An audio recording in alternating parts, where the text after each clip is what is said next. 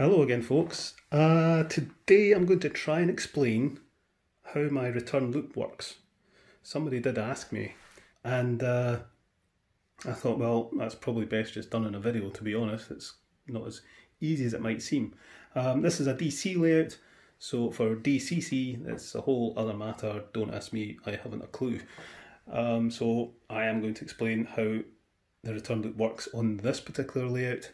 And maybe that will help you if you're thinking of putting in a return loop in your DC layout. Before I actually explain how this actually works, I'm just going to demonstrate it just so you get the idea in case you're not that sure what a return loop actually does. So this train is going clockwise around the layout. Just going to reverse it back up, and I'm going to send it round the return loop. So I've got to switch a couple of points, switch some isolators, change the direction, and if it goes down there. So when that hits the main line again, the train is now facing the opposite way.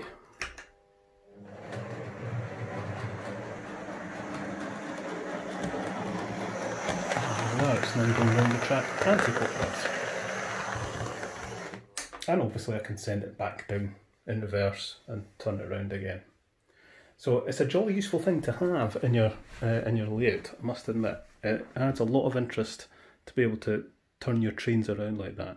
So how does it work?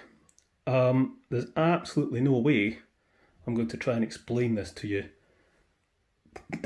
by pointing at all the points and the wiring and everything here. It's just a bit too complicated. So brace yourselves, folks. Slideshow coming up. Okay, so this is a return loop in its sort of most basic form.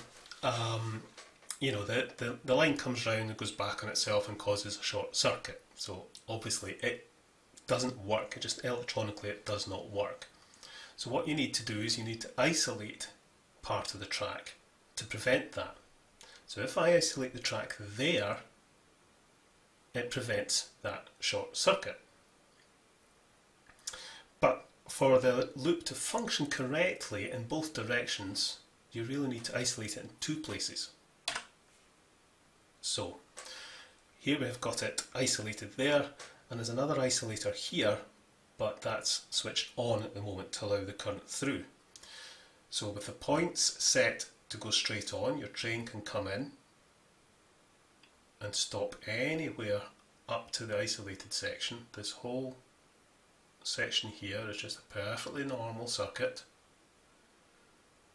and then you'd stop the train, change the points and swap your isolators over, like so, and that allows the train to then continue, because now all that section is live.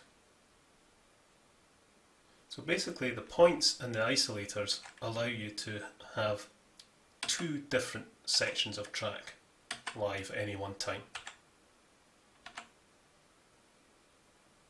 So that in principle, in its most basic form, that's how a return loop works. So you might have that on an end-to-end layout. That's, you could have one, or at the end of a siding or whatever if you've got the room. But I think most people probably have it in an oval like this, and that changes it slightly. You don't need to isolate this section here.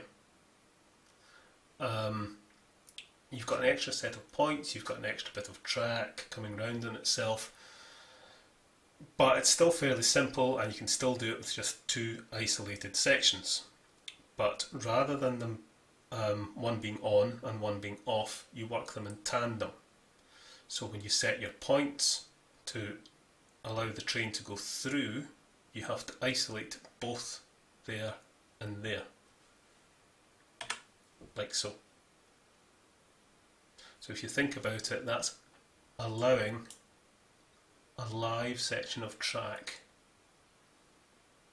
in an S shape, like so, to allow the train to turn around and go in the other direction without causing a short circuit, because it would do there and there. So that's how you would do it in a straight oval with a single power input. So, train going round and round, stop the train, open up your return loop, isolate your rails, put your train through and switch it back, and your train can then carry on in the other direction. And essentially that's what I've got in my layout, is a return loop in a straight oval of track. However, this is where I came a bit unstuck, is I've wired my layout with a bus. So I've actually got 4 input points on my oval. And that renders these isolated sections completely useless, because what it's doing, if you think about it, it's bypassing it. So you isolate it, but the power is still being fed to either side of the isolated section. So it doesn't work. This had me scratching my head for a bit, it really did, until I realised, well, hang on, all you have to do is switch the bus on and off. So it's like putting isolators into the positive and negative parts of the bus. So it requires 4 switches in total to work in parallel with each other. So you set your points and you isolate your 2 tracks, and you isolate the positive and negative parts of the bus. That then cuts power going in there and there, and prevents any short circuit feeding through from the other side. So you end up with that power in that S-shape section, which allows the return loop to work. And as you saw when I demonstrated it, it works fine. That's exactly what I have in my layout. So there you go, that's how return loop works in a DC layout. There may be other ways to do it that I'm not aware of. I'm aware there are gadgets you can get for automating it, and obviously in a DCC layout it's completely different, or I think anyway. I have no idea about DCC, it's all mystery to me that maybe one day I will explore, but yeah, that's how I do my return loop. If there's a better way to do it, I'm all ears, but that's how I do mine. Maybe that's been a little bit of help to you if you haven't been too clear on how a return loop works. You know, you're maybe just starting out, you're building a layout and you like the idea of having one, but yeah, it's not that clear, and I've never seen a really good explanation of how to do what I've just shown. So hopefully that's of help to somebody out there. Okay folks, catch you later.